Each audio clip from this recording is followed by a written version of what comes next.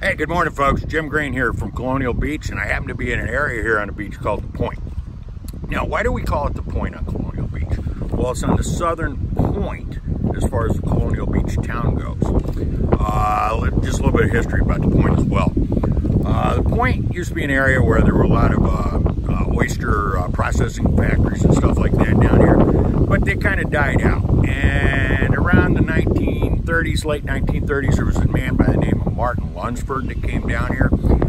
He came down on a little boat trip, in a Higgins boat, by the way, which is neat. That's a total different story. But the thing about it is Mr. Lunsford took a look around and he said, you know what? This place could probably get developed. And then, fast forward, he put the things in motion to where we currently have today the Colonial Beach Yacht Club. Absolutely beautiful. Now we got a little bit of breeze out here, as you can see today, and if you take a look at our palm trees, probably running about 10-15 miles an hour. But the temperature is only going to be about high of 82 today, so it's going to be a great day. Something else about Mr. Lunsford that I wanted to point out too.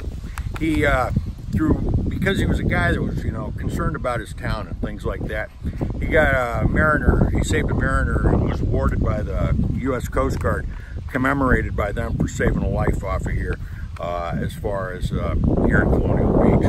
The other thing that I wanted to point out is that current area where the yacht club is, we have a place called the Dockside Restaurant. The Dockside Restaurant also has a tiki bar, because we like tiki bars in Colonial Beach. And I just want to point out a couple things.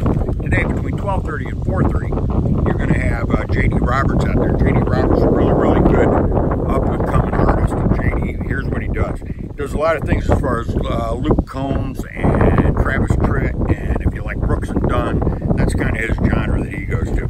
Then after that, we're going to have Casey Patterson. He also in the country genre, but the piece de resistance, or the main lineup for tonight, is going to be Trilogy. Trilogy is a band that does every kind of cover you could possibly think of. Salt and Pepper, Katy Perry, Roar, it doesn't matter. They play at Nickelback, Cure, up and down as far as anything that you want to hear as far as music goes, so that's a good time. Now, I also want to tell you about something else. We've got a fantastic car show that's going to be going on. It's going to be right up here in Colonial Beach. It's more central Colonial Beach, is what I'll call it. It's up in front of the riverboat. It's where the car show is going to be at. I was at it last year. It's beautiful. It's going to run from 8 o'clock to 3 o'clock, rain or shine. Well, guess what? It's going to be shine.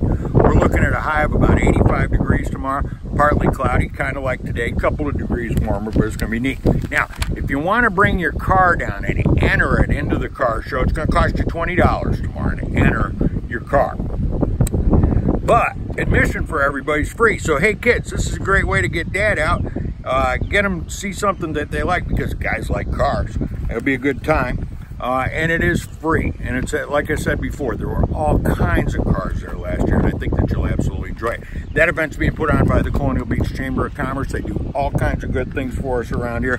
I think it's a fantastic way to spend Father's Day. I appreciate you listening to me, and we look forward to seeing you, because things are happening here at the beach.